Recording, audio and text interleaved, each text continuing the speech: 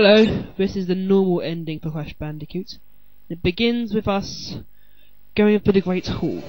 It's very brief actually, because if you haven't got the gems, you have to go across to the exit over here. So that's a very easy level. And you have to fight Dr Cortex to beat the game. If you have got the gems though, well, we'll show that later. Let's just concentrate on getting Cortex out of the way now. He's quite simple, I suppose. I died once. This time around. So the island's on fire for some reason. You have to avoid these pink balls and get the green ones that will hurt him. The blue ones will come sideways across the screen. Be careful of those. Sometimes you have to hit 2 balls as well. Oh dear me. Actually had quite a good day today. Not done that much vision, but some still at least. Come on.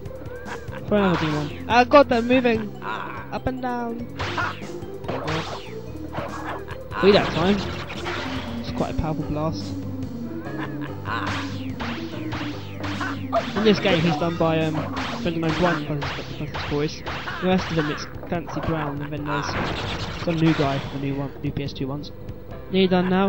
Let's get one more time and he's dead! Or so we think. That's another game anyway. We're done!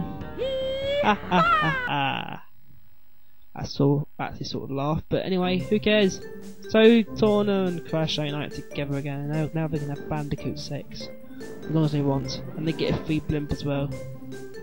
I don't know why the island's in flames, I've said that before, but I really want to know why.